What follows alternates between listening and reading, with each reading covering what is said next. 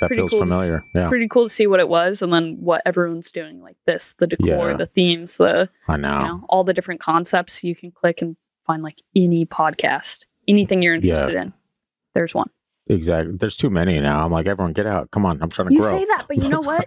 I don't think it's oversaturated. I think that you guys, just like everybody else, will speak and tell stories and have these ideas that specifically speak and other people are looking for. Whereas like somebody else that might be doing something similar. Yeah. It's just not the same message or it's not the same storyline. So I don't think it is oversaturated. I hope not. Yeah. We've been doing this, 4 years? And I feel like I've watched every one of like our friend podcasts, like people we're close with and stuff, just like blow the hell up left and right. I'm like, it takes a second though. Yeah. It takes one video. It takes one story where somebody sees it and they're like, oh man, I didn't know you guys existed. Yeah. Like we've gotten a few of those. Yeah.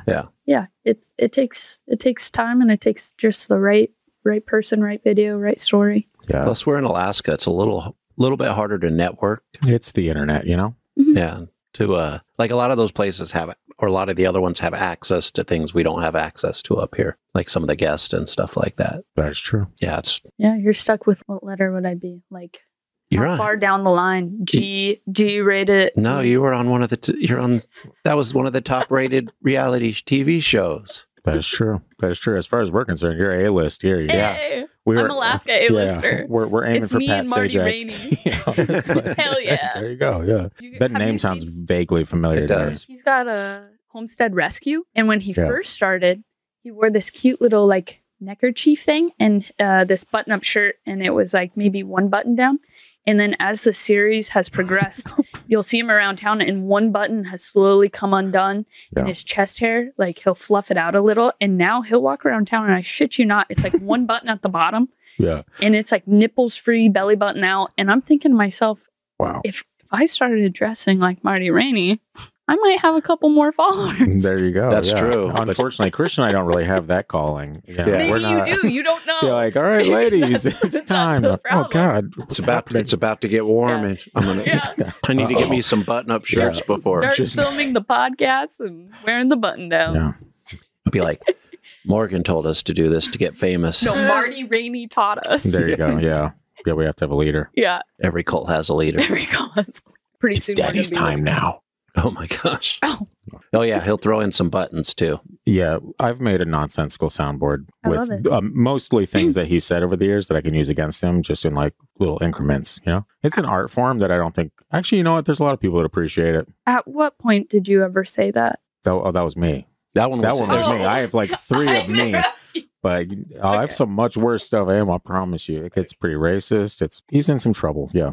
Always. Biggest racist ever. It's hilarious, dude. Yeah. No, it's just me. Unless he's driving. Yeah. I've been in therapy for the last year and I found that I have anger issues. And Christian has given me the opportunity to be an outlet where I'm like, I have to put this on you. No, I don't have anger issues. So he takes advantage of me. Yeah. Really just cushions the blow. He's like, yeah, more, please. Yeah. It gets pretty weird in here, but that's fine. People need to hear that. After our freaky deaky stuff. Well, that's in the plans. It is actually, yeah. I've got some weird stories for that. I'm like, people aren't ready. We have people, like some of our listeners want more stuff. Hard to find all the time.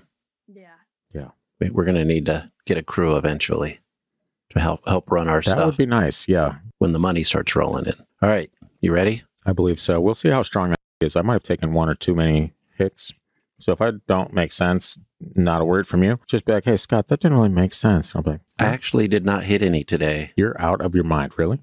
Maybe one like hit on the vape earlier. But, yeah, but I was at work all day. The truth comes out. I was at work all day. Yeah. And I didn't want to make a fool of myself in front of our guest. I have no problem making a fool of myself in front of our guest. I do it every week, Christian. I'm not sure if you've noticed, but. No, I just knew I had to read a lot. So, okay. I'm going to attempt to do this. Okay. A peek behind the curtain, if you will. I make this show sound beautiful, Christian. I just want you to know. You do. All right. Nearly everyone. Off to a banging start, dude. Every got in your head already, man. Already. That was 2 words in? Yeah, dude. It sounded like, when like a 15-year-old boy. Yeah. Like, that's what it felt like. Found it, yeah. And what's sad is I prepared my voice and that's what came out. And I'm like, crap. No judgment. Yeah, some might question if you did prepare your voice. Okay. Nearly everyone is familiar with the myths and legends of those who have become known as the little people. I feel like we should put that in quotes, but found in old and modern tales around the world, they are given names like fairies, minihuni, elves, along with many lesser-known names specific to the regions they are found. So on today's episode, we'll spend some time discussing Alaska's mythic little people and maybe even compare similar entities found in other parts of the world.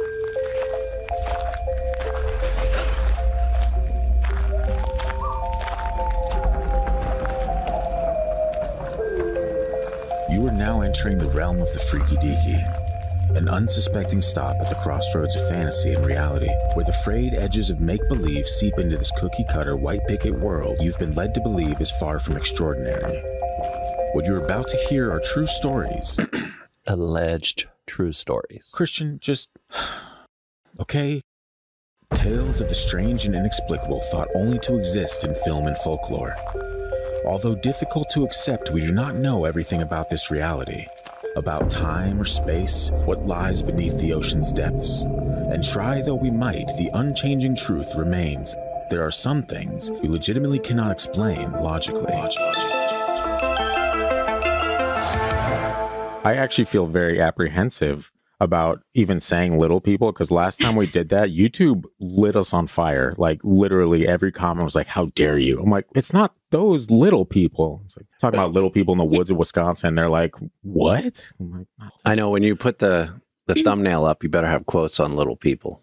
We'll see. It depends on the character count, really. If I'm close to 100, I got to risk it. Okay, fair enough.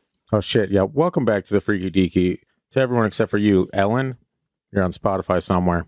I have a hater. I found it a couple days ago. God. That's how you know you're moving on up, though. That's what I tell him. That's a good sign. That was the one thing in my head. I'm like, at least I felt bad for Christian. I was like, all these people making fun of him constantly, and nobody is harping on me. Oh, floodgates just opened. So, but yeah, Ellen, go yourself. No, I'll bleep that out. It's fine.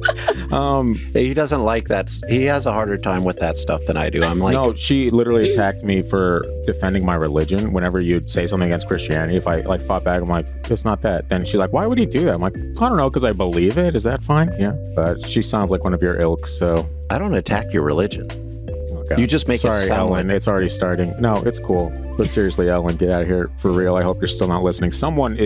Never mind. It's not for this episode. I told you, man, one or two too many, but it's cool. If Ellen's listening, obviously she's listening to hear my voice, not yours. I know, which is really weird, but I'll let it slide every once in a while. I need a fan. Christian, you do have a soothing voice.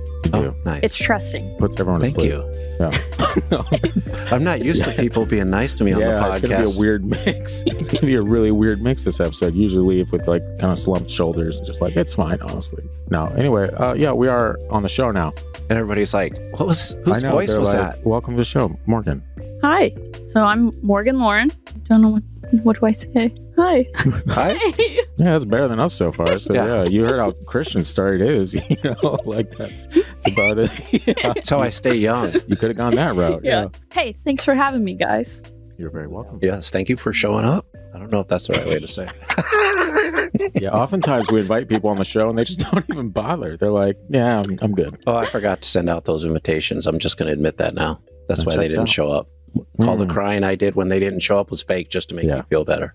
Thank you. I appreciate that, honestly. I don't even know what to ask you. Damn, see, we really should have planned this a lot better, but it's fine, honestly. Yeah. So we should probably introduce Morgan a little bit. Yeah. Well, I'm not great at that. That's okay. I've known Morgan for a while now. We work together on the slope, which for those of you guys that aren't in Alaska is way up on the northern edge of Alaska, where it's really cold and nobody lives there. They just get oil and other things from. Yeah, but that's actually where part of these folklore start from, is actually in the Brooks Range, which the Prudhoe Bay where we worked is only another maybe 100 miles north of that. And so the tales up there are widespread. I've actually heard of the little people in the Brooks quite a bit. And when I went down, so you go down the Dalton Highway, which follows the Trans-Alaska Pipeline, I'd actually heard tales when I worked at Flow Station 5 and 6 and in that area. And they would say, yeah, you're welcome to go out and play after hours, but you know about the bears, you know about the wolves, but have you heard about the little people of Brooks? And at first it was like, ha ha, what have you.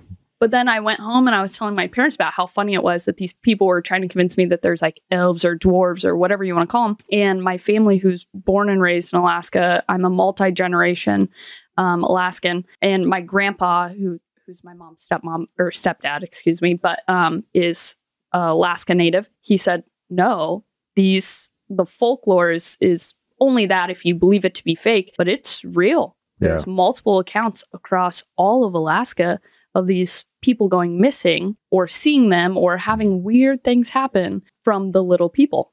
Yeah. So I don't know, it put enough of like hearing his stories and hearing my family's stories, put enough of a belief in me that I never went outside the gates of the flow stations. That makes sense. And just as a disclaimer, when we talk little people, we're talking maybe a type of cryptid, lost human, similar to Bigfoot. We're not talking TLC or anything like that. Yeah. Okay. The band or the singing group both, TLC? Actually. Yeah. It turns out we're not talking about both. Yeah. We ain't talking about any scrubs in here. I don't see any scrubs in here. Chasing waterfalls. That I am known to do, though. So can't shut that off. Another thing before we move on to the little people, you were recently on a television show. Yeah, so I was lucky enough to spend the season out in Keno, Yukon.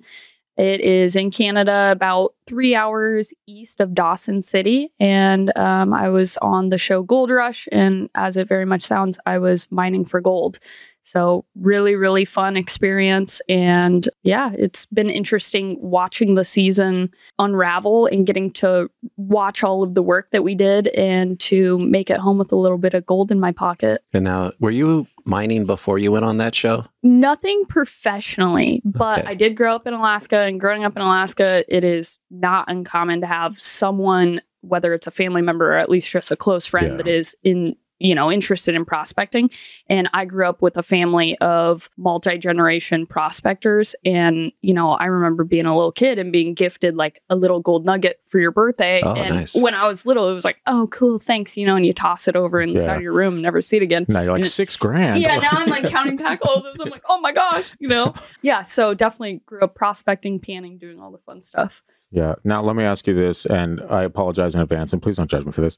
How many times have people made the joke, would you consider yourself a gold digger? All day, every day. I knew it. Yes. That's why I didn't start with that. That's it. Wholeheartedly. I will happily tell people, especially if they don't know who I am. Yeah. I will tell people, like, they'll ask what I do. I'm like, oh, I'm a gold digger. And I won't explain further. They're just like, oh no, watch out for your boyfriends. Yeah, that's hilarious. Either they love it or hate it. I felt an energy saying, she's heard this way too many times. And I'm like, I got to go for it. I feel like I have to go for it. It's a thing. I think it'll stay with me forever too. Yeah. So I work with the Jolene. So we sing Jolene to her a lot. Undoubtedly. You have to. There's just certain things that you have to do. And don't feel bad. I too am also a gold digger. So God bless. Fine. It's fine, honestly. Yeah. You don't look for gold. Your daughter is the gold. Your daughter is the gold. Oh, Christian. Good save. Too bad she doesn't listen to the podcast. You might have to clip that part. Brownie points across the board, though, probably, right? Yeah. Bring it up the next argument and be like, this is what I actually think about you. You need to listen to this episode. Yeah. You need to go to this timestamp on this episode right here before you say anything else. Just talk to the editor. He'll give you a clip. I do. Yeah. I'll just cut it out. Just got to get that. One thing, I know we were talking about it the other day, but you have plans for a future show that you're going to do on your own. Yeah, I'm so excited. This summer, I'm going independently from the network, and I'm filming a YouTube series, and it's going to be under the user Morgan Lauren Co.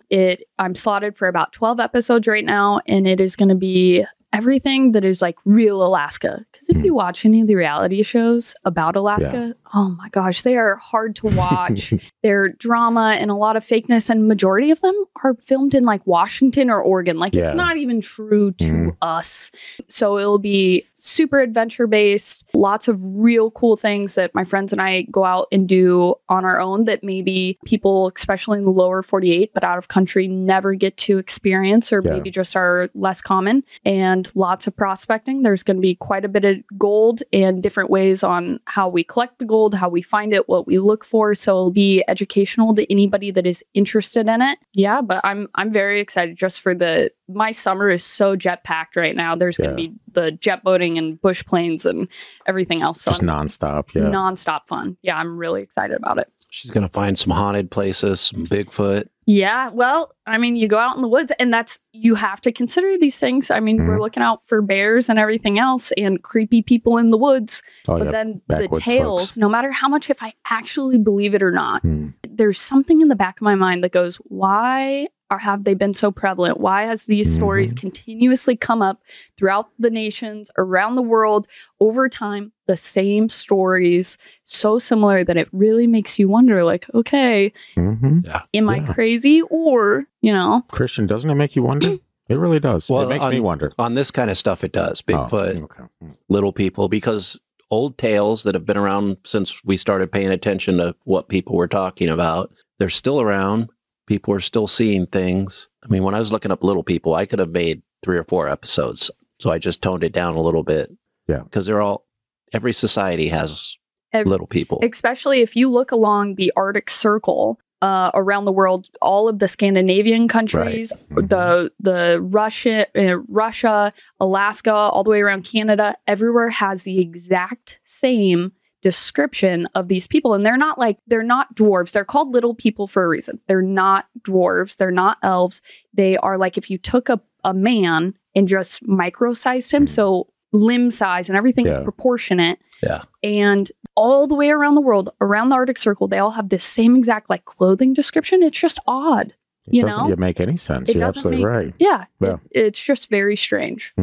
Well, I do have a part here at the beginning that might help make a little bit of sense. Well, there you go. That's a great place to start, Christian. Yes. In the beginning. So I just want to point out that in recent years, there was a discovery of Homo floresiensis. And we're going to probably say some names wrong here. As is tradition, yes. So they're part of the LBGT. I know. I was like, there's just enough of a gap between homo and the rest of it. I was like, that's basically... They're gay little elves. They're bipedal humanoids, basically. Just say that, man. Just say that. Okay, sometimes they're called hobbits. That's what this species is sometimes called. A little Tolkien in nature, but all right. I mean, they're about the size of hobbits, is what they're saying. The fossils found date to about 100,000 to 60,000 years ago, and the fossils were found on the island of Flores in Indonesia. They stood about 3'6" tall, tiny heads, large teeth for their size, and they hunted small elephants and large rodents while avoiding giant Komodo dragons. And they might have even used fire. Were they giant Komodo dragons, or were they normal size? No, I think they were bigger than the ones we have now. Gotcha. So the elephants were pygmy elephants. So that's why they say small elephants. So basically, little people existed in history. So it's not a far stretch to imagine that there might be a remnant of these people still around. Even if it's a small one. Small. Yeah. And the idea, to my understanding, was that these people now live in caves and they linger in places in the north, specifically ice caves. Right. And about 100 to 60,000 years ago is when we had the mass glaciers come across the world and everything glaciated over. We lost, we had mass extinction, what have you. The tale tells that these guys went underground and that's how they stayed alive and stayed warm. Which you see also some Native American stories, they talk about living underground for a long period of time and then coming out. Yep. There's some massive caves all around Juneau, southeast Alaska area, Prince of Wales. There's these cave systems that there are markings inside where the Native Alaskans did at one point live or at least spend a good majority of their time, especially in the wintertime, in these caves. Right. And as you go north towards Prudhoe Bay, up in the Brooks Range, it is mass cave systems all through that area. So it all just kind of ties together for the theories. Yeah, that's pretty fascinating. I admittedly do not know. I've heard stories of them, but I don't know any of the lore behind it. I don't know any of that stuff. So I'm just... The funny thing about this topic is when I reached out to you, like, do you have a topic you want to discuss? And you said little people. And Scott and I have been talking about doing an episode on this for a while. And I'm like, perfect. What Christian first said was that he responded, it's not that kind of show. And then, well, the freaky deaky, it's just like, are you sure it's not? Yeah, it feels like it might be. Yeah, actually, I told somebody I was doing the freaky deaky podcast, and they're like, your parents pay attention to your social media and stuff. Yeah, you're like, oh, it's like, are you kidding me? That's my biggest theory on why it hasn't blown up. I'm like, it's got to be shadow banned by that name alone. Yeah, but you would also think that people would accidentally find you.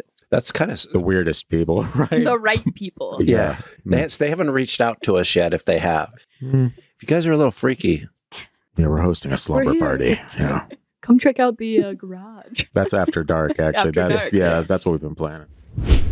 I'm going to attempt to do a story here, or a couple stories. You psych yourself out. That's what it is. Like, you should just be like confident with it. Like, this is the story. Here we go. No, I have to pronounce a name in here. Oh. So this one comes from TBMKMJR is the username. That, yeah. And basically, this person's going to tell us a little bit about little people.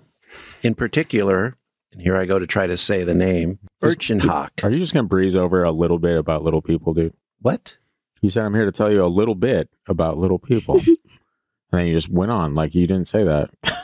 Sorry. I didn't even realize I said that. So did you hear how I pronounced that? I didn't. I was too concerned with the other part. Figured as much.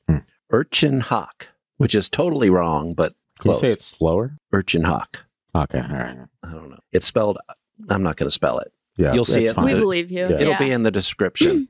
But basically, the guy that wrote this says it. You pick mythical little folk, and they're said to exist since the beginning of time. Urchin Hawk are also claimed to be semi-demons due to the fact that they shapeshift and surf both the human and the underworld. Is my boyfriend a demon? We've talked about this before. All of mine have been. So that's what I hear. Is yes. Yes. That is 10 for 10. That is a much better response than I ever give. Yeah, you should try that one next time. Might give the wrong impression. Precisely, yes. Yeah. Many people have seen them or unknowingly seen them as animals, birds, or even objects when they chose not to visibly be seen. Many of you, no matter your culture and traditions, have heard of them, which is why we're talking about it. This guy's seen them from afar, but others have seen them up close and in detail. These beings...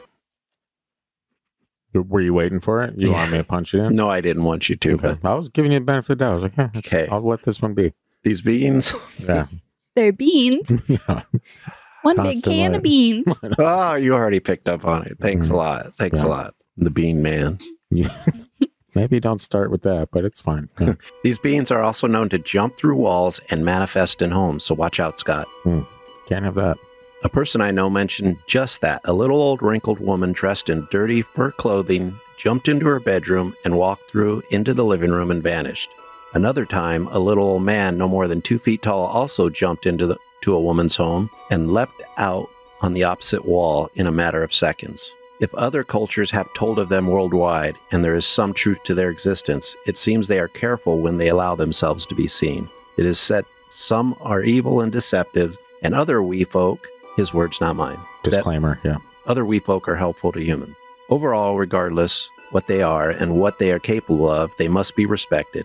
Never take your chances to taunt or try to harm them. They will always get the best of you, for they have the power of the darkness at their beck and call. Makes them sound a little bit more... Yeah, that was pretty ominous at the end there. Yeah, a little bit more sinister, but... Yeah, and all of the tales that I've been told have been more curious, helpful, or just kind of mischievous, but in like a fun, not quite whimsical. Like a trickster sort of way. Like a super trickster. And even as far as like the people going missing, because that is part of the folklore, is that if you are out and about in the mountains near their cave openings or what have you, that they'll snatch you up, and sometimes they return you. Sometimes you're never found again, but none of it seems to be done maliciously. So I like to think that they're more fun little curious old men running around in the woods than... Yeah, but if you piss them off, yes, you might get the darkness part of it. Here comes the darkness, yeah. Can't have that. Well, I got a sort of a dark story, not totally dark, but this checks out. Yeah, that's what you're pretty much known for around here.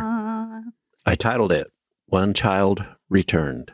Wow, so 2 went. Okay, wow. Yeah, leave it alone. Two children, one little people. Yeah, there you go. Oh, wow! Another TLC show coming out. Yeah. Okay, this story was posted on the state's Daily News Network, but it was deleted later. And this is the guy's own words, which he shared in a Facebook group. I don't know his name. I couldn't find it. Some years back, I decided to hunt geese. Early May, in 2008. The weather was great and the birds were flying. After work, I trekked overland on the tundra, passing Pilcher Mountain over into the lakes and marshes by snow machine. There was very little snow due to the warm weather. After packing snacks, I headed out alone. Upon arrival to my hunting area, I noticed a fellow hunter and decided to build a hunting blind not far from it. Hours passed and the wind was picking up, which drove the waterfowl to fly higher. It was nearly 10 o'clock in the evening and my hunting buddy decided to head home. On a hunch, I opted to stay and set up a hunting blind on the upper end of the marsh. For that, I counted about 8 or more snow machines passing through. There was a lot of open water and conditions were dangerous. After reaching my destination, I set up a hunting spot in the clearing. As the birds began to arrive, I was excited and looking forward to going home with a few fat geese. As I crouched down to aim at a descending flock, my peripheral vision on my left eye locked on a small dark object about 150 yards out. Upon glancing, I saw a small boy out on the marsh looking at me. Thinking I was seeing things, I looked away and looked back. He was still there. Surprised because he had appeared out of nowhere, I went out to greet the kid. I asked him a lot of questions. He did not answer. The boy appeared dazed, disoriented, and afraid. He had on a hoodie, a thin jacket, and tennis shoes, but he was dry, yet there was water all around him. Thinking his ride had fallen through at the other end of the portage, I used stern language to get his attention. All he'd say was, "I don't know." By then I was upset, thinking whoever brought him may have drowned and he's not telling me anything. Then he stated he was alone after having him swear the truth. He asked me to take him home. I offered him candy, a soft drink, or food. He refused. I found that odd, a 7 or 8-year-old refusing goodies. Shortly we headed homeward, over the hill and down the valley toward Marshall.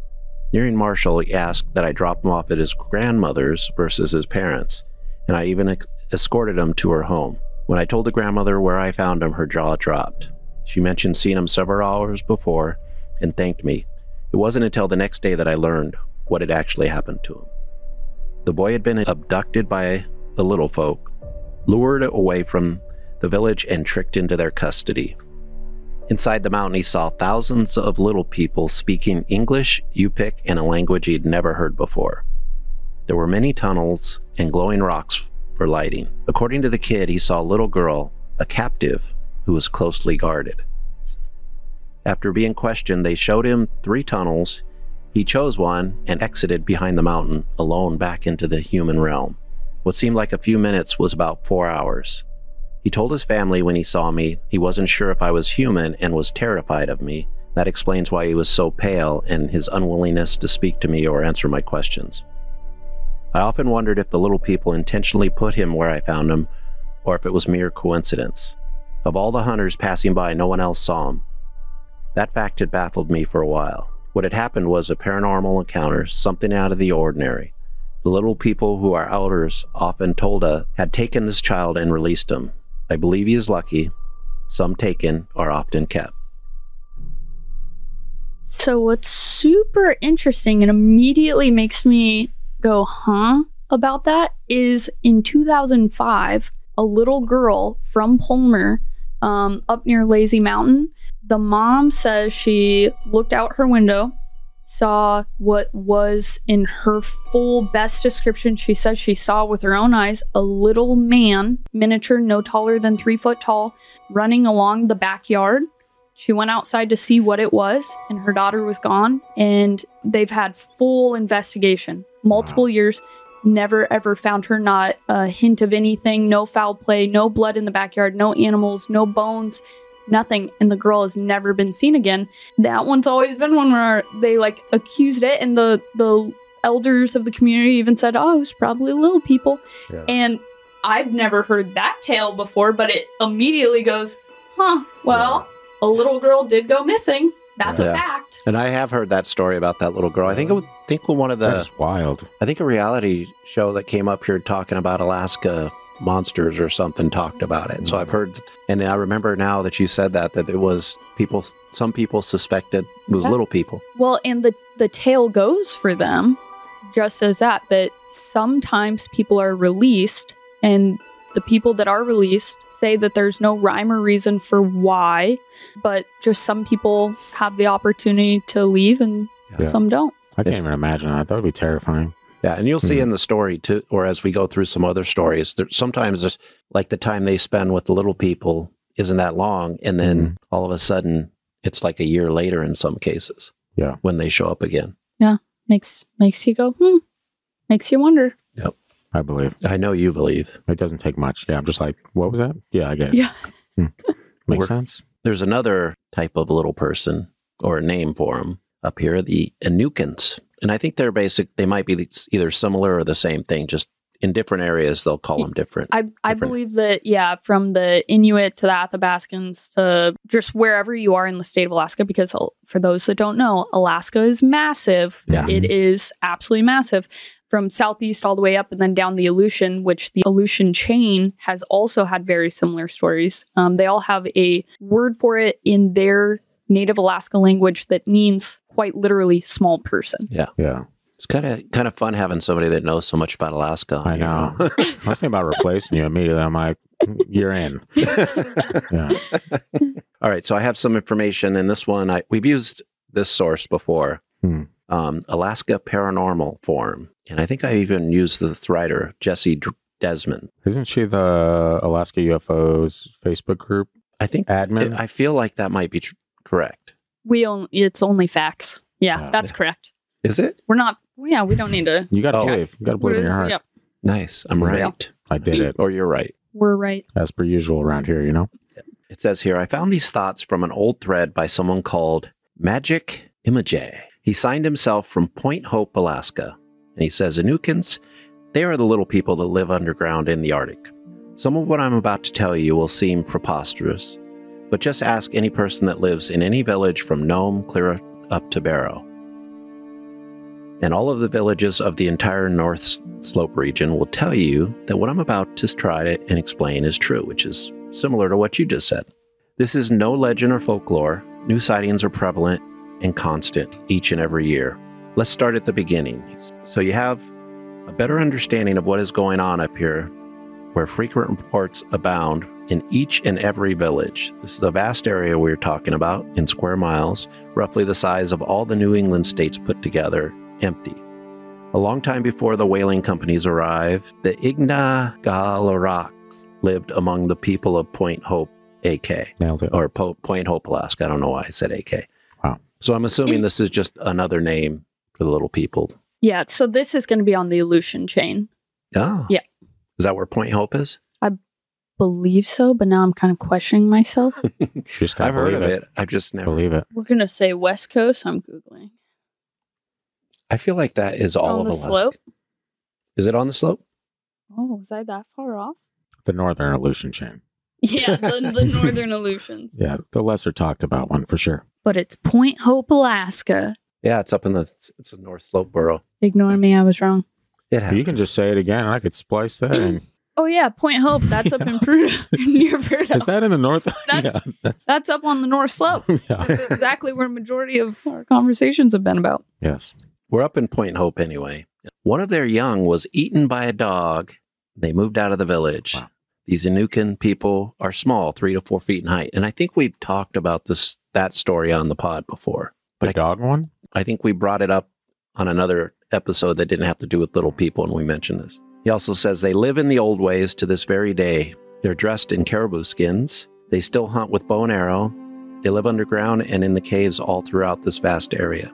They possess superhuman qualities that you will never believe. They're incredibly strong and they can run very fast. They sneak around the villages, stealing food, and when any hunter shoots and kills a caribou, it requires 2 adult Inupiaq men to lift the caribou to place on a sled. It only takes one of the Inukans to pick it up and run with it over his head. Bush pilots have reported seeing caribou moving quickly in a horizontal position in the past, so... That's quite the trick. Yeah. So I don't know, man. He sounds pretty convinced. Yeah. And then she goes on with another story, and I think this one we mentioned here too. Oh no, this is just going to go a little bit deeper into the dog story with that I just mentioned. One time, a long time ago, little man, little wife, and little boy visited a neighboring Inuit family. Little boy was so small he wore a caribou ear for a parka.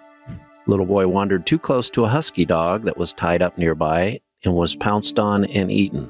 Little man grabbed the husky and ripped him apart with his bare hands. After that, all the little people moved away from the village and lived underground. They became very shy to be seen by humans. Wow. Yeah. So. And I've heard that if you are in the woods and you are traveling alone, to bring a dog, because they steer clear of dogs. Mm. Like the Terminators. Mm-hmm. Just like the Terminators, yeah. Yeah. Yeah. The other thing that is interesting is every tale that I've ever heard of has to do specifically with caribou. Really? And that is the one thing around the world, if you look it up anywhere along the Arctic Circle, and even the tales down to southern parts of Alaska, so the Aleutian and then southeast, all of them are described as wearing caribou furs, specifically for pants. But anytime that you're hunting or eating caribou meat, they're said to be little tricksters and go out and get it. So I don't know if that's like their main source of food or why that is. So another story is a man wearing a parka that was a patchwork of many different skins was taken down into the home of an Insura. I don't even know how to say the name again. You know what I mean. Ursenhat. There we go. I think that's it. They wanted to know about each skin, where he had caught this one, what about this one, and this one. The man said each time that was his father's catch, or his grandfather's, or his uncle's, or his cousin's, or his brother's catch, or another relative's. So the Ursenhat thought that he had many helpers. So they decided not to keep him, but to let him go because he had so many helpers who would be looking for him. And they were afraid of the helpers. So to let him go, he would have to go out one of 3 doors. The door in the middle would let him out. The lower one, he would be too low. And the top one, he would be too high. Some of the Ursenhat urged him to go out the top or the bottom door, but one of the elders said not to mess with him, but to let him go through the middle. So he went out the middle door and came back into our world, and he had been gone for more than a year. Okay, and that's very similar to the one where the little boy said, yeah, there was the 3 cave openings. Which I trust adults to lie and embellish and make up stories. Kids are a little bit, they don't necessarily have that devious streak, hopefully, in most cases. In most cases, yeah. Like the one kid that disappeared out, this was in the lower 48, but he disappeared for like a day or two in freezing temperatures. And he said a bear had rescued him and kept him warm and guided him back to all the searchers. So he survived 2 nights, I think, out in the wilderness. I mean, you never know. Was it a bear or was it a Bigfoot? A big hairy man. Yeah. Mm-hmm. Yeah, but you hear stuff like that. But also, how about that little boy that fell in the zoo with the gorilla, right? With the gorilla, where any adult, that gorilla probably would have killed him immediately. Yeah. And had you have not seen it, and the little boy said, no, he nurtured me. He was trying to take care of me because I fell off the wall. Yeah. You know, our minds immediately go, that's not what animals do. Yeah. But that is what happened. And they it's still murdered him. Mm. The gorilla, not the boy. Yeah. Get out of here, kid. No. I didn't know they murdered him. Thanks for bringing me down. Oh, Wow. It was like a collective. It was probably the last time since Joe Exotic that the United States all came together on one joint issue and had the same exact opinion that it was absolutely horrible and that there was no rhyme or reason for the zookeepers to have done it because the gorilla was trying to take care of the little boy. And it was his fault. He climbed over and the parents weren't watching. So are we talking about Harambe? we are. Yes. I thought Harambe was somebody different. So did Somebody. It was a gorilla. Yeah, it was a gorilla. I mean, I knew it was a He gorilla. was murdered in cold blood. It's also when you said everyone came together collectively. I'm like, the last gorilla I know that everyone came together collectively for, my man Harambe. Have you heard Absolutely. of lemon Harambe? Lemon Harambe? It's a weed strain. Okay. I think that's the right one. But No, Christian, I can't there say is that. It's a big tribute Yeah. to the sour situation. Light one up for Harambe. Yeah. That's what the bros do. I believe it. All right. You ready for another story? I don't know how much time we're going on, so I have a bunch of stories, so not all of them are going to fit. Yeah, I don't mind if it's a little extra. Like, Take the good ones. yeah, it's not going to be 4 hours. I promise you. We keep it around an hour. Yeah. Okay, you know what I like is that there's no windows in here. You guys could tell me that it's been 10 minutes and I have nothing, Yeah. no reference. That's how we get them. I'm locked in here now. This is a please. Somebody help. Yeah. Help me. Well, we're going to let you know right now, we're really just little people. Yeah, in big people form. Two guys in a Oh, coat. we've been trying to get you here more. Yeah. You know too much, damn it. Yeah. You're going to have to wait till next summer to do your YouTube stuff. That's right. All right. This one is Spit in Your Hand. Okay, great start, Christian. Thank you. And the name is great, too. Erpy Derp Fife Bofi. And I said that correctly on the first try. Wow, and it rhymes. Isn't that great? All right. That was all their work. My family is from Northwest Alaska, where there is a rich history of amazing true stories of survival, supernatural tales of all types, including stories of miniature, traditional Alaskan natives who live in little sod houses in the tundra, living like centuries-old Inupiaq. They are somewhat magical and very hard to spot. My grandmother says she spotted one when it was busy and didn't notice her in time. There are stories of little green men called Injiguts. Perfect. Yeah. And the person says, spelling is an approximation and somewhat phonetic. So maybe you nailed it, actually. yeah, Great. Who knows? In Inupiaq, if you are creeped out, scared, or the like, you would say, Idjega.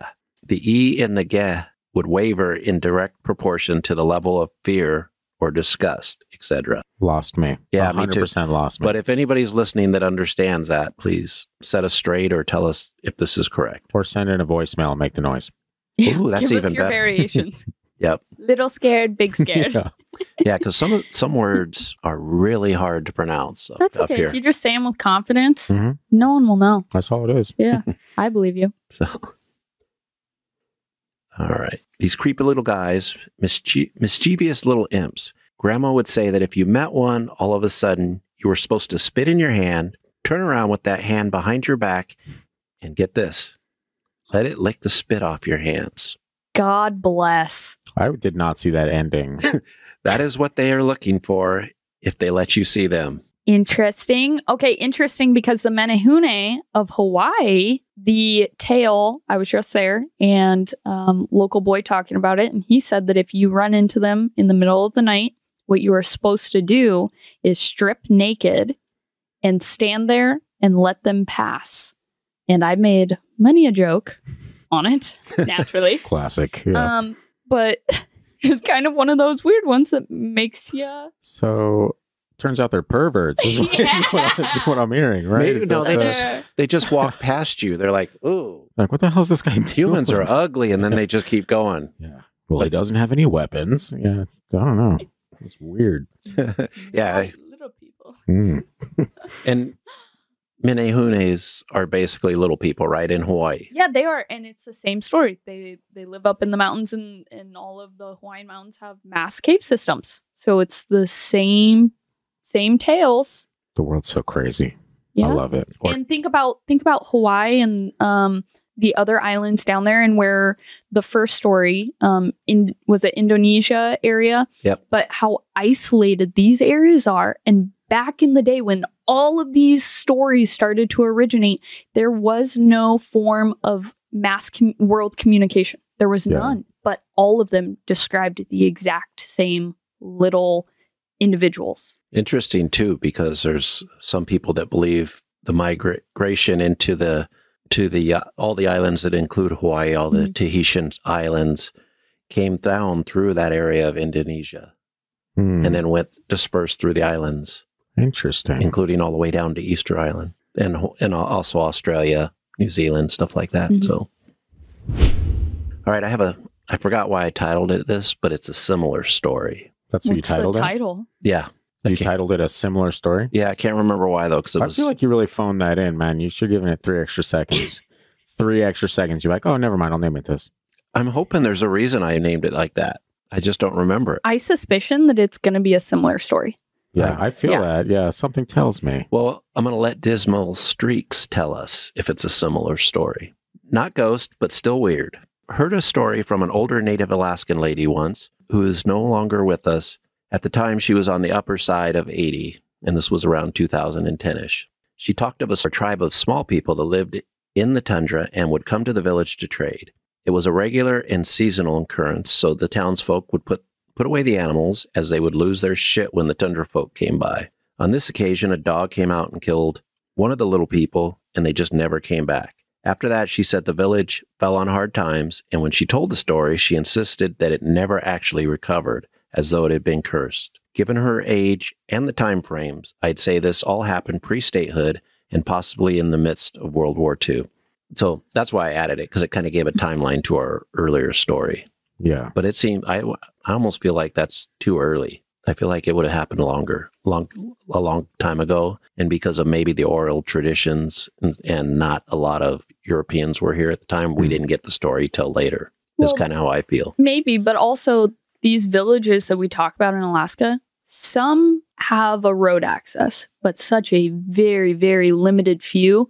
And I don't know if you guys have had the opportunity to go out to these villages. No. But if they're not on the roadway, they are as remote as you possibly could get. And it's simple technology and getting these stories out wasn't a thing until more recent times, especially if these people don't travel outside the villages.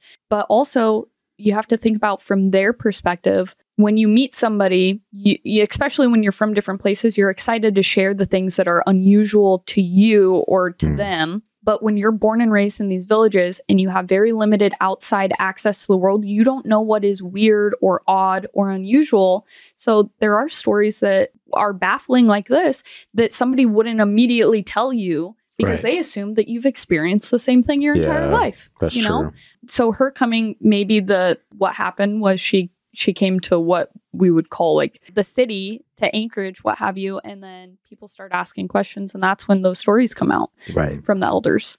Yeah. And that would make a lot of sense. And I think for a long time, according to what a lot of people I've met up here have told me, Alaska natives, some of those stories weren't really, they weren't really supposed to talk about them, or they weren't allowed to talk about their traditions and stuff like that for a long time in the state. I don't know if it's necessarily that, but coming from Alaska being its own free with the indigenous people state to the very quick history, the Russians coming over and then the United States purchasing it and moving in, and then the war and all of these things, there was some absolutely detrimental, very sad happenings to the native populace. And so I don't think that it wasn't that they weren't supposed to share these tales. The native culture in Alaska is very open. It is very sharing. It's so giving. You go and they want you to be part of it. They want you to experience it. But could you imagine all of the just family trauma that they went through and all of the hardships that were caused by what is modern society? And so maybe they were a little more closed off, but I don't think at any point they've ever been told explicitly, like, you're not to share. Yeah. It's not like a secret or something. Yeah. It's not like it's some wild secret. It's, they just didn't feel like sharing exactly. That makes sense. But I know that sometimes, and this is going back even farther before any of us were around, but they weren't really allowed to speak their language in a lot of cases. Yeah. Especially, back when the Christian missionaries were here. I'm not picking on your religion. Hey, Ellen, don't worry. I'm going to lay off. It's fine. Yeah. Because that is factual. That is the residential schools were a real thing, whether it was with the Russian language or with English. Yeah. Yeah. We're not going to talk about what it says. Well, we're going to talk about, did he see a fox? This feels like the start of a Dr. Seuss book, and I guess I'm ready for it. This is from Old Lost Boy, BOI. I hallucinated a gnome crossing the road about 20 years ago on the drive down from Valdez. I swear I saw a little man in fur and skin clothes. Or skin clothes? No, sorry. There's a second here, Christian. There's a hyphen there that's throwing me off. I swear I saw a little man in fur skin clothes. He looked over his shoulder at me before going into the brush, left to right about 10 to 15 yards ahead on a bend. My wife heard me gasp and laughed at me, says it was a fox, multicolored. That does make more sense, but that's what he wants you to think. Yes. Think about that. And that's interesting because they always say that sometimes they allow you to be seen. Maybe he was somehow either gifted the ability or had something that he still had the ability, to see. We've talked about that before on the show. I always say, because I don't see anything paranormal. Scott has. I'm like, maybe just certain people just aren't on that frequency. And to see those type of things, maybe I'll never see anything like that. But Scott would see, I would see the fox if we were driving, and Scott would see the little person. Is there any in our neck of the woods, like Mojave, California City and shit like that, is there any, in that Native American lore, is there any like little people?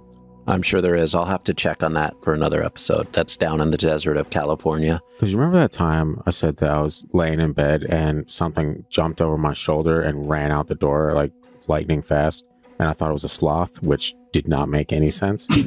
To this day, I'm still like, it couldn't have been a sloth. Especially running. Yeah, that's what I'm saying. It was so quick that the only thing my brain could pick up on was like, sloth? Which is the worst first guess. But yeah, I got up and I just like slammed the door shut. And I was like, what the fuck was that?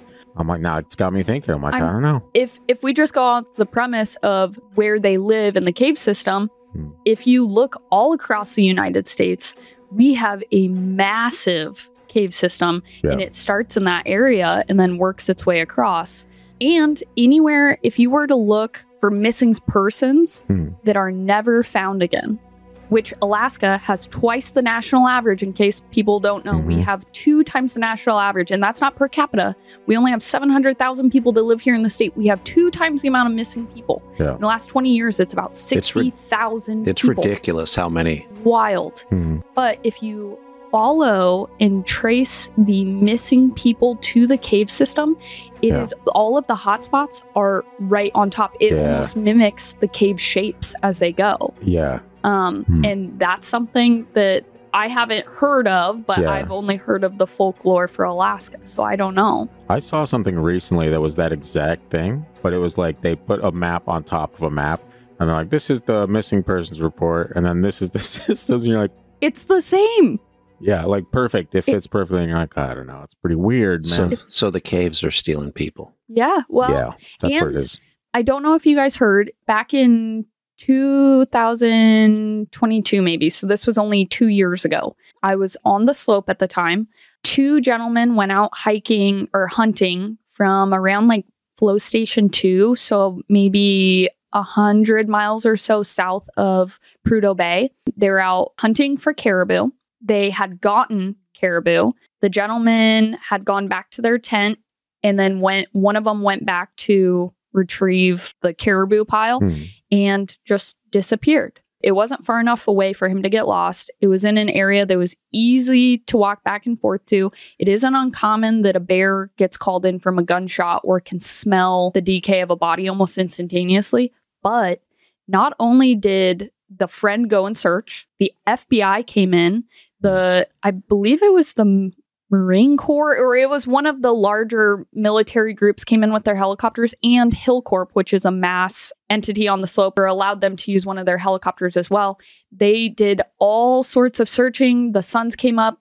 They did these different, I don't know what type of testing it is. They flew above with some sort of radar to do like ground penetration. It's like LiDAR, I think. LiDAR, I believe it was, and found nothing. Cadaver dogs found nothing, no blood, absolutely nothing. The local native villages all kind of laughed and said the same thing. Oh, the little people took him. Like there was no evidence, and the friend passed a lie detector. He didn't kill him. He has no idea what happened to his friend. Just gone without a trace. And everybody was so certain, like, well, good luck finding him. You will find nothing. And if you keep searching, specifically on foot, the same thing might happen. Yeah, that makes life in the woods a lot scarier to think about. And I hear a lot of stories that just are kind of, that I only hear like that in Alaska, where like some of them are like, he was right there, like 10 feet away from me. I turned around, turned back, he was gone. Just gone. And we never found any trace. Yeah. No sound, no blood, no footprints, literally just from where they were to nothing. And those are the stories that I grew up on. Yeah. You know, and when you're little, you always, I remember thinking like, oh, it has to be fake. They're just trying to keep us from being wandering in the woods out late, or they're trying to keep us from being at the water's edge, or they're trying to keep us from whatever the wild story was. But now as I'm getting older and you hear those tales and then things keep happening, it just makes you really, really think about it. Yeah. If you're that close to somebody, even if a bear is attacking, you're going to know. You would hear it. And it's a messy way to go. You would see something, and there was no clothing left. His pack was still there. He had a gun on him. Yeah. You know, and so it's just. All I remember is that one, and I think he was here in Alaska, the grizzly man guy. Yes. that got killed. And I remember hearing just a snippet of that tape, and it was like gruesome. Yeah. For those that don't know about that, the grizzly man, as he referred to himself, he went out of Naknek, which is on the west coast, and he went to where I shouldn't say hundreds of thousands, but thousands of grizzly bears congregate every year to feed in these rivers out of Katmai area. Bad idea. And he decided he was one with the bears, and he would get closer and closer, and pretty soon was sleeping among them. For the most part, the bears were leaving him alone because they were fat and fed, no big deal. Well, he convinced his lovely girlfriend to go out with him, and whether the pheromones or what have you, just someone different. Nobody knows exactly why the bear finally decided to react, but they were in their tent, and while they were in there, they didn't have time to defend themselves, and a bear came in and ate both of them, and it was caught on video. I didn't see the video. Very gruesome. I've only heard the audio. I went out and worked for a gentleman as a helicopter outrigger out of King Salmon, and he was the guy that dropped them off. Oof. And he told them, he said he knew immediately, he kept telling them, this is dumb, you shouldn't be doing this. And they didn't carry guns, anything like that, because the grizzly guy said, I'm one with the bears. I don't need to defend myself. Yeah. And he then was this helicopter pilot was then the one that flew the troopers out to go find the bear. And I saw the footage of them cutting it open, and it was gruesome. Oof. Yep. And when I say the bears eat you, it was legs with a chunk of pants at the end and a whole shoe on his foot still. Like they don't chew. Yeah. They rip and swallow. So the hunters being out there, and the theory that one was eaten by a bear, maybe? No, impossible. Yeah. For no DNA left. Yeah. It's absolutely impossible. Yeah, and that's exactly why I brought that up, because I remember hearing that, and I was like, gruesome. Yeah. Like I said, I only heard the audio, and I couldn't finish it. So anyway, moving on. Gross. Welcome to Alaska. I know, yeah. That's real life. The bears, meanwhile, he's like, they think he's one with us? He has no idea. He smells funny. Where's they his just sperm? waited for him to bring out the right snack. And the second they were hungry, they're like, all right, it's time to get rid of him. We've been waiting for him to bring his girlfriend. She looks tasty. So sad. I know. I mean, we're making jokes of it. Yeah, Christian, how dare you? You got, but at the end of the day, that's something that I love about Alaska. We are brutal. Yeah. If you do something that is evidently stupid, if you go and play on the glacier and you fall through a crack, someone is going to make fun of you. If you're flying a bush plane and you're doing some stupid maneuvers, you're flying too low, you're doing something and you end up wrecking, we are going to make fun of you. If you go out and decide to sleep with the bears and one chews on you, of course. Whose fault is that? Like, you can't not make it the jokes write themselves. Nobody's like, he didn't deserve that. No, every single person. And I feel bad for the bear. The bear shouldn't have died because of that guy. Because the guy put himself right in his mouth, basically. Yeah, he did. And there's a documentary about this guy. I can't remember the name, but if you guys want to see it. It's probably called Grizzly Man. I think it is. It's not the Gentle Ben I grew up with. You guys know what that is? Yes. Or Grizzly Adams. Or Smokey the Bear. Let's get them all out there, you know? Okay. Well, let's move on. The word count of what I put in here is 6,000 and something. Oh my God, that's a novel. And that's why I ended up, okay, we're just going with Alaska today. We have to bring Morgan back again for the other little people. Open invitation, honestly. If there's something weird you want to talk about, we're always down. There's so many weird ones, like Lake Iliamna. Oh yeah, we will be Nessie, definitely one of my favorites. All right. I've heard of the lake one. I've told you about it. Alaska has its own Loch Ness. He did. I remember him phrasing a different sentence. Very similar to that, though. Yeah. Okay, you're invited back, because these are things we want to talk about some of this stuff, but you obviously know a lot about Alaska, so that know helps more us. than we do. So honestly, you should just take over the show, I think. We can say we can just get babes and just hang on the background like, what? Hey, this is Morgan Warren. Freaky Deaky podcast. Yeah. Now you have Welcome in my guest. Yeah, you have a lot of work to do with 2 YouTube channels. That's right. I can help. I do a little bit. All right, this one's called The Traitor, and it's from Character Juice 3148. Of course. They are very alien to behold. What I like about some of these stories is everybody telling their story is very confident that it's true. They don't care about people like me that call themselves so-called skeptics. Yeah. They're like, no, this is true. So it makes me believe it a little bit more. So they are very alien to behold. Very small, 3 feet at the most. Blunt nose, large round ears, hairy but not fur. The one I got to know loved to trade, but had no sense of value. He probably thought the same thing about me. I met him fishing. Great story already, huh? Yeah. I didn't expect it to go there. No sense of value. We couldn't communicate, but its name sounded like Meshmoon. I just called him Mamoon. Wow. Disrespectful, I feel like. Yeah. Yeah, immediately he tells you the name and you're like, or Mamoon. also though, kind of sweet because he gave him like a fun little A name. little Yeah. pet name. Yeah. Yeah. So actually maybe that's like Yeah. Wholesome. We brought it back around. Good job. Yeah. Good work there. They're incredible fast. I'm talking blink of an eye fast. It felt like he only moved when I blinked, but he could cover 5 to 10 paces in that time. Wait, is that a human pace or his pace? Because I imagine That's like a human. his little tiny feet, like 5 paces is like one Sounds step. actually pretty right. Yeah. If we go by the guy who's the storyteller and we take away the nice nickname thing, he's probably talking about human paces because that's all he thinks. He could ambulate, but he used this blink mostly. It was very unsettling at first.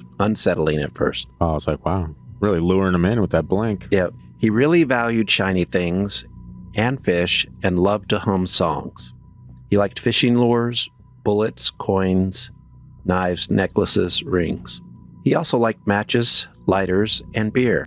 I mean, he's Just your average American he's a right modern there. Alaskan. Oh my, there you go. he's a boy little person, so obviously he's going to like all those, especially the fire. Oh, is that just me? That might just. No, if I can light something on fire, I'm going to. There you go. Okay. Yes. He didn't care for cigarettes, and he would always hum a certain melody when he saw fire. Just imagining now. Hold on, I'm sorry. He's getting this guy drunk. He's Yeah. getting him addicted Try to this. nicotine. I don't like this. I don't care for it. Up next. He's a true colonizer in that Wow. respect. Racist Christian. Racist. He would always hum a certain melody when he saw fire. If I lit a smoke or started a fire, he would always hum the same tune. That would get annoying very quickly for me. I'm like, bro, To come on. me, that's fascinating because maybe that tune must mean something. Yeah. Like maybe it's a protection from the fire, maybe it's in homage or in I mean, thanking the gods anything's for the fire. possible. I mean, who knows? But Yeah. it's connected. I just want to hear what the tune is. I'm very curious about that. I picture like almost like is it a piccolo? Is it what is that little? He's the humming. flute? Start singing that. Hey. There you go. Yeah. Or your son hums all the time now, so maybe that's what it sounded like. Perhaps. He would bring me a bunch of old junk, bones, rusted cans, old pieces of rotted leather, shredded plastic bags. He thought I would want it, I guess. I always accepted it graciously and would give him whatever coins I had in my pockets, or something out of my tackle box, and a few fish, of course. We would trade often over the course of one summer. One day he never came back to our spot. I left things out for him, but he never returned. My gifts would be there weeks later. It's been 40 years, and I've never seen one since. Like, when I found that story, I'm like, this is weird. And I'm like, Yeah, that's a good start. yeah, and I'm like, but it's cool it would be cool to add in there because it's weird. But I like it. I like the idea because all of the stories I was told growing up were they were mischievous or curious. Hmm. And I feel like it falls along that. Sure. And the stories used to be told that they were not necessarily integrated within the villages and communities, but they played a part in, like, they were there. They were Yeah. helpful. They were... They interacted with They interacted, and it wasn't until things in modern times they started to disassociate and are no longer or less likely to be seen unless we're hearing these stories of people being captured. So I like the idea that maybe one of them kind of was going off, and then one of the little people elders was like, "Where are you getting all these things?" and found out what he was doing and said, "You're not allowed to hang out with the big people anymore." Yeah, we told you And about just yeah, curious slapped guy. him on the hand and said, "No more." It also reminds me of when you hear like indigenous Canadian stories from back before Europeans were here, and they talk about Bigfoot. Some of them were communicating with Bigfoot. Mm-hmm. They could talk to him. Sometimes Bigfoot was mean to some of them, but not always. They interacted, and then all of a sudden it stopped. Yeah. And it makes me wonder if it's around the same time that something like this would have stopped, when they would stop interacting with the native tribes because of some modern something that troubled them. I mean, it makes sense. Yeah. Realistically, if I had the opportunity to hide in the woods and not talk to anybody again, given modern times, I would give up all social medias. I would do everything, and I would just go find myself a nice little chunk of land and hang out there. So that's the dream. I don't blame them. See, I'm not like, I have to have socializing. Well, you get it in the form of you see a random hiker or hunter and you take them in for an extended amount of time. Are you going to kill them? Yeah, I was like, where's this headed? Are we learning something new about you? Stab them. Yeah. Honestly, well, another fun fact about Alaska, don't know if you guys know this. If there's no body, there's no case. So that's great to know. Yeah, I can even admit to your murder. And if they do not find your body, there is no case. But no, that's not what I was referring to. I was referring to the generosity or lack thereof of the little people keeping people and sometimes returning them. I'm just saying, if you lived in the woods and somebody walked by, you could invite them in for a short stint. Even if they were a little person. And then hold on to them. And hold on to them if you really liked their scent. Maybe. Scent. We do not condone violence toward people visiting. This isn't even violence. Nobody's attacking them, I'm Christian. suggesting inviting them in for a warm cup of tea and maybe holding them hostage for a short while. So you do need socialization more than you're admitting. No, you were saying you want it. I'm saying that's an option. So you're convincing you a game plan. Yeah. No, personally, myself, I would happily go the rest of my days with the squirrels and the chipmunks and I like be a happy little clam. I have a camera feeder for my birds where I live. So I get it, but I would only want to do it for a few months at a time, come back for a while. And then be like, oh, yes, that's right. I don't like people. Yeah. Head back to the woods now. I'm sorry if I'm the only one here that likes people. Oh, you might be. Yeah, I just need like a good puzzle. I'm fine. I'd have to take a lot of books. Well, you can do that. Yeah. We'll let you do that, Christian. Well, yeah, you're allowed in this hypothetical little in our cabin. Solitude cabin. We've decided. Okay, fair enough. So, you guys think little people exist? Yes. I have a feeling you guys are going to both say yes. Yes. Yes. I definitely think that it's just too widespread. It's too worldwide. And like the stories that I was told growing up were they weren't told as stories. It was told as matter of fact. Yeah. I'm going to say I'm similar on this one to what I am with Bigfoot. We did it. I think it's very possible. Bigfoot, I still struggle to believe it exists in modern times, but I believe that it could have existed as much as, even 100 years ago. So if it could exist 100 years ago, there's a chance it could exist now. And I would be the same with little people. It's a beautiful thing, Christian, honestly. Well, thank you. You've done this. I can feel it. It's your doing. I think the little people did this with allowing themselves to be seen enough to tell the tales. Exactly. Yeah. There you go. Also, I'm afraid of them. I don't want them to take me. That's right. Yeah, you got to be nice. Yeah. I will. I'll give them coins. Yeah. Anybody that says, I don't believe in it, when they go out in the woods, especially if they come up here to Alaska, they go out in the woods and if they second guess for a second, it crosses their mind, you do believe. There's something in you that says, okay, it's maybe they are out there. Yeah. And Alaska also, I grew up hunting in California. You come to Alaska and you're like, it's kind of scary out there. Even for people that live their whole life in Alaska, it's dangerous in Alaska compared to any other state I've ever experienced or heard about. I mean, it's just so vast. Yep. The weather's so crazy. Even in the summer, it can get crazy. And it's easy up here to have bad things happen if you're not paying attention. So easy. Very easy. I've had friends come up from the States and you tell them it's vast. You tell them that if you want to never see a person ever again, you have the ability to do it. And I don't think people believe it until they actually come up. And I've seen so many times with my friends where we're driving from town to town, what seems like a quick, short drive to me, very normal, like 3 hours between gas stations, not even towns. And you can see the fear on them. What happens if we break down? Yeah. What happens if, where is everybody else? What do we do? And there's no cell phone service. And it's like, well, that's the point of living here. Yeah. But to those that have never experienced it, it can be very intimidating. And that's not even including the animals. Right. Or we have earthquakes and tsunamis and everything else in between. And little people, turns out. Little people. Kushtaka. Kushtaka is a thing as well. That's right. Nope, Kushtaka, sorry. I'm sorry. You did it. You did it this time. I'm cutting mine out. I'm leaving yours in. Fair enough. So next up is a little person expedition with Morgan. That's right. Oh, that would be so fun. We could take the Freaky Deaky podcast on the road and head out to some of these sites.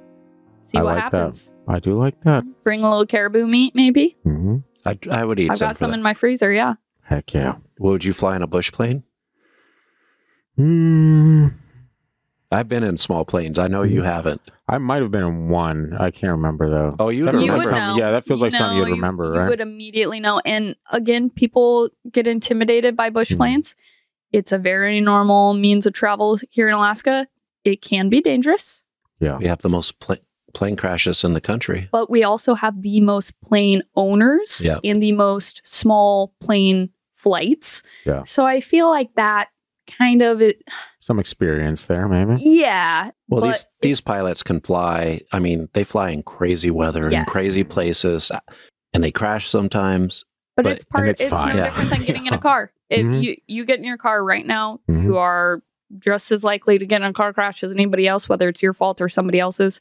And it's really no different than the bush planes. It's just kind of part of life up here. Yeah. You accept the consequences. I've been in one 2-seater.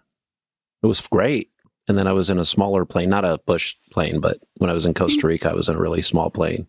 But they weren't that bad. It's just rougher, not as comfortable, and you're automatically going to fear more. But yeah, that's part of me in general. Though. So yeah, it's fine, honestly. Yeah.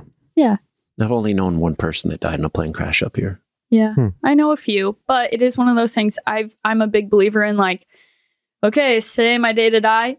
No, I decided it's not, so I'm not going to. So let the plane ride be bumpy. Let us have a scary crash landing. I don't care. I'm going to be fine at the end of it. There you go. That's kind of how I was flying to and from the slope. I'm like, well, if I go, I go. Yeah, if it's my time. But I decided it's not. So even those big planes landing on the slope were kind of scary sometimes. I believe it. Yeah, that sounds horrifying. There's been a couple where the winds came in last second, and they call it crab walking when you go sideways, but it's on purpose. Yeah. And the plane definitely did not do it on purpose. And when we landed, the pilot got off and he was white, like ghostly white. Yeah. And he looked like he just shit himself. And he might have. Yeah. Honestly, it was one of those where we're about to land, plane goes completely sideways. I'm looking out at the runway through my window. Yeah. Like, hey, it looks like I'm flying. Yeah. I was like, oh my God. Yeah, no thanks. I've taken off from there when the weather was so bad. We had an escort, a loader taking it. The bus was following a loader 30, 40 feet in front of us. You couldn't see it. And we still took off in that crap. I love that. But the taking off's the easy part. It's landing. I believe in that weather. Yeah. That's too much. Alaska's wild. That's why they have a podcast called that. I was going to throw that in there. If you want to see more of Morgan, she did Alaska Wild just like us. Very nice segue. I like that. Yeah, so check it out. Very fun podcast. Yeah, great guys. Great guys. They are hilarious. And we were laughing through the whole thing. Yeah. Absolute blast. Great hockey players. Had fun with them. Check it out. And also, once you get your YouTube up, your new show, let us know. We'll share it with everybody. Hopefully we'll have you on before then. Yeah, if absolutely. Not, once you're ready to start dropping stuff, make sure you come back on. Awesome. Yeah, I'm looking we're going to start filming here May. As soon as snow's up off the ground, we're going to start filming.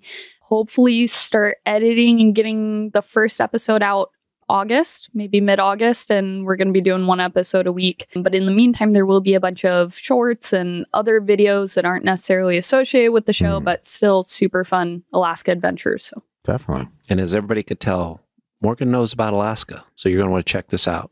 Yeah. Stop watching those reality TV shows that are completely fake that everybody in Alaska kind of laughs at. Oh, we do. But we everybody, really do. everybody else loves. Yeah. Watch the real thing. There's some guilty pleasures for all of us, Christian. It's okay. Yeah, we do. I'm not going to lie. Like, I have my own too, but. Same.